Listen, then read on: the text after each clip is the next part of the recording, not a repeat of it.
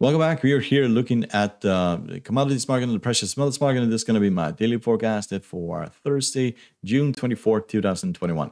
If you like to support the channel, you want to hit the subscribe button down here in the corner, hit the like button and the bell button to see our news videos, and we'll start by looking at the US dollar index. And as you can see, we did rally from the bottom here of 89 all the way up towards 92, then gave most of those gains back, and then we bounced from the 200 moving average.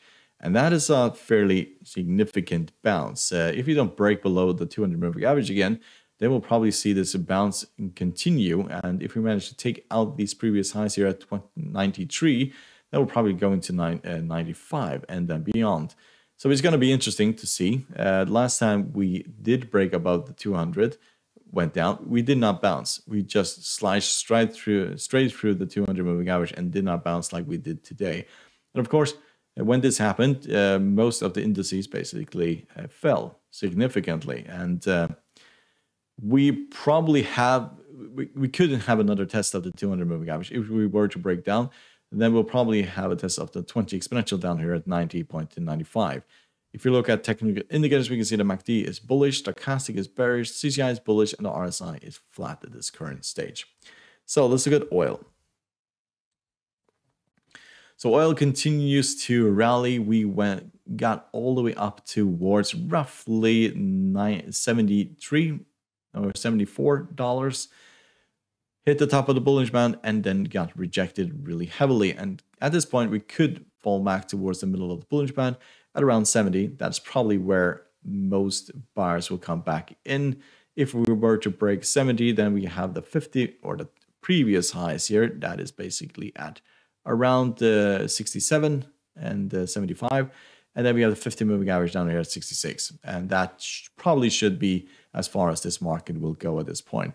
It is still an uptrend, and expectations for this market is that we are going to at least 77 and probably beyond that. Some report that we will probably go to $100 at the end of 2021. That is to be seen. That is quite far into the future. But as long as we are bouncing off the 50 and the 20 exponential, we are going to go higher. And yes, it doesn't look like there is any bearishness that will see this market completely fall apart. It is not until we have a crossing of the 20 exponential and the 50 and the 20 exponential dropping below the 200 moving average that we'll see this market completely fall apart. We see it right here. That was the beginning of the coronavirus, where we have a crossing of the 50 and also crossing of the 20 exponential of the 200 moving average, and then this market just completely crashes to the downside. So we are far away, 200 moving average down here, and so there's a long way for this market to fall in order to change directions. So let's look at natural gas. So natural gas got all the way up towards 3.39 and then gave most of those gains back, and now we're trading at 3.33. So at the moment, we were very overstretched. We could see this pull back towards the 20 exponential or just continue grinding higher in this market. So at the moment, we need to take out these previous highs. I mean, actually got to those previous highs today and got rejected. If we manage to break above that, then we can go and look at where we will find the next resistance, and that will probably be around here. And that's at 3.7, and then we have these very highs here up at the 4.5 and 4.7. So technically we shouldn't be here.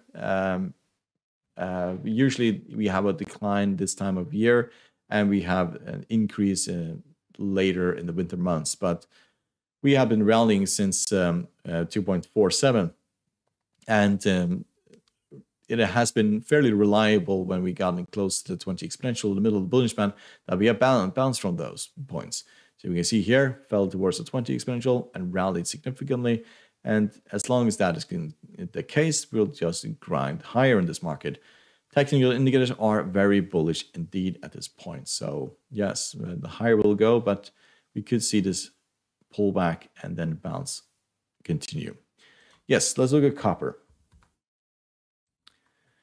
So copper has had a very interesting, basically 2 months, you could say that. So we hit the very highs here in the beginning of May, broke down all the way down towards the 4.075, and then the last 3 days we have been recovering. Doesn't mean that we are going back to the previous highs here. The question is whether or not when we rally up towards the middle of the Bollinger Band that we will get rejected, either from the 20 exponential, the 20 simple moving average, or the 50. So similar to what we saw here, broke down, rally, broke down, and then we'll probably go towards the 4 and probably also the 200 moving average down at 3.7. So that is to be seen. At the moment, we are recovering here in the technical indicators. MACD is still bearish, so stochastic is bullish, CCI is bearish, and the RSI is bullish at this point. But these two indicators are turning around, and it's only going to be a matter of a few days before those become bullish, if this continues. So let's look at gold. So gold is struggling, actually, to get above 1800. So we got all the way up towards 1793, and then this really got rejected. So US dollar started to appreciate and basically bounce from the 200 moving average, and we basically saw the effect of that. We also see that we have a crossing here at the 20 exponential and the 200 moving average, and we have not a crossing of the 50 and the 200 moving average. Which usually should have been a bullish sign, but it looks like the 50 is going to get rejected here, and the 20 exponential is going to cross between them. And that could mean that we'll have a 200 moving average, the 20 exponential moving this way, and we'll basically get rejected of the 20 exponential going forward. If you look at technical indicators, we can see the MACD is bearish, the stochastic is flat, CCI is bearish, and the RSI is kind of bearish at this point, and you're on the edge of being oversold. So we'll probably have a continuation of this rally. But the question is whether or not we're going to be rejected at the 20 exponential when it starts moving in the negative direction. So let's look at silver. So silver has tried to bounce from the 200 moving average and really got rejected. This is a horrible looking candlestick. But the question is whether or not there's some room to the downside in order to break significantly below the 200 moving average. I would say probably not. We are at 33 in the RSI. We are almost oversold. Probably what's going to happen here is that we're going to rally again up towards the 20 exponential. The RSI will become higher, and then we'll have have a rejection at the 20 exponential, and then break below the 200 moving average. Kind of looks like the 200 moving average is going to, the 20 exponential is going to move this way, 200 moving average is going to move this way, and then we'll have a crossing of those two. And in the long run, we'll probably also have a crossing of the 50 when it will go this way, and then we'll go lower. But that is to be seen. At the moment, the 200 moving average is still holding, and moves to the upside have been rejected at this point. So let's look at platinum. So platinum has rallied above the 200 moving average, but we gave most of those gains back today at 1100. Technical indicators are slowly turning around, but they're still, most of them are bearish. Stochastic and the CCI MACD, is bearish. Stochastic is bullish. CCI is bearish, and the RSI is bullish at this point. So, the question is whether or not when we get towards the 20 exponential at 1126, whether or not we get rejected there or not. If we do get rejected there, then we'll probably drop back towards the previous lows here at the 1032. And then towards the 1,000. So that is what we're gonna look at for that for. So palladium.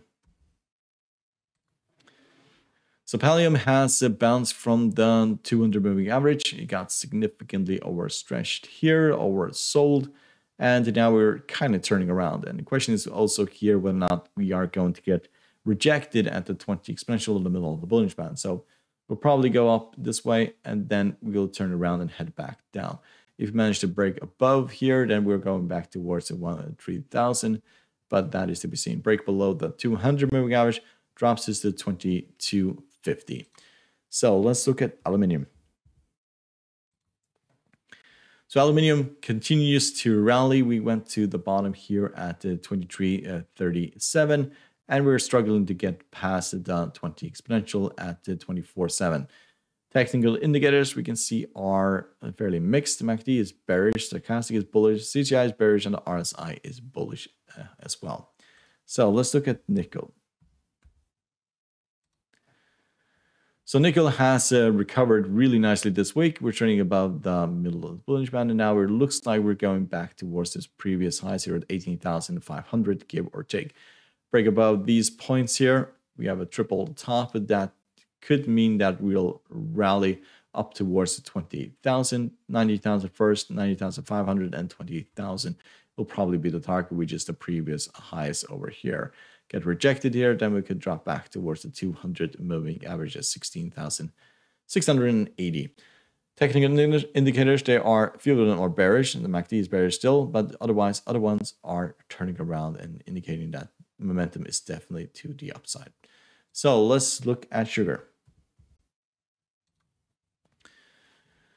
So sugar has tried to recover. We had this massive fall here in the last 3 weeks, and we found the bottom at 0.1615, and now we are trying to recover. But we have a crossing here at the 20 exponential and the 50, indicating a bearish move to the downside.